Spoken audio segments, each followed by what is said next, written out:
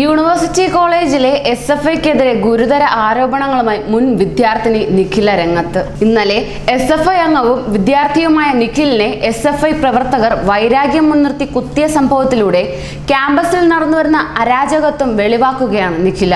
കാര്യങ്ങളെല്ലാം നിയന്ത്രിക്കുന്നത് SFI നേതാക്കളാണ്. മദ്യവും മയക്കുമരുന്നും വരെ ക്യാമ്പസിലുണ്ട്.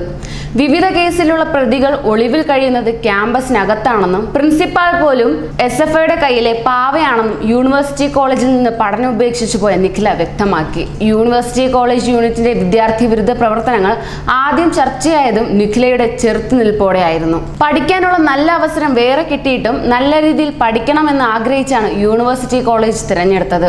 മികച്ച ലൈബ്രറി സംവിധാനം അടക്കമുള്ള കാര്യങ്ങളാണ് കോളേജിൽ ചേരുമ്പോഴുണ്ടായിരുന്ന പരിഗണന.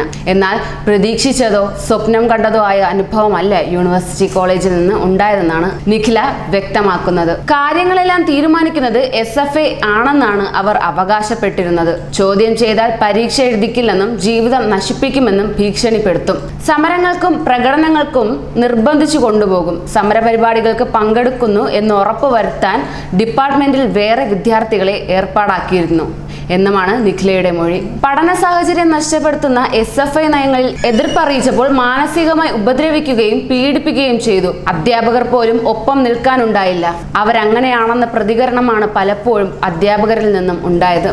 തിരഞ്ഞു പിടിച്ച് ഉപദ്രവം പതിവായപ്പോൾ പ്രിൻസിപ്പാളിനെ കണ്ട് കാര്യങ്ങൾ കരഞ്ഞു പറഞ്ഞു. പക്ഷേ പ്രിൻസിപ്പാളിന്റെ പ്രതികരണം തീർത്തും നിരാശാജനകമാണെന്നും നിഖില പറഞ്ഞു.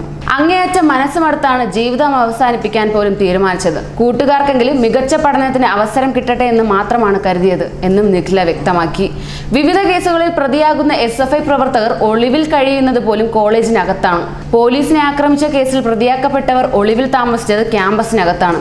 യൂണിറ്റ് റൂം എന്ന് പറയുന്ന സംവിധാനം കോളേജിനകത്തുണ്ട്. കോളേജ് വിലക്കെടുത്ത പോലെയാണ് SFI നേതാക്കൾ പെരുമാറുന്നതെന്നും രാത്രിയും പകലും തോന്നിയ പോലെയാണ് താമസിക്കുന്നതെന്നും മദ്യവും മയക്കുമരുന്നും പോലും ക്യാമ്പസിനകത്തുണ്ടെന്നും നിഖില വ്യക്തമാക്കി. ന്യൂസ് ഡെസ്ക് മലയാളി വാർത്ത.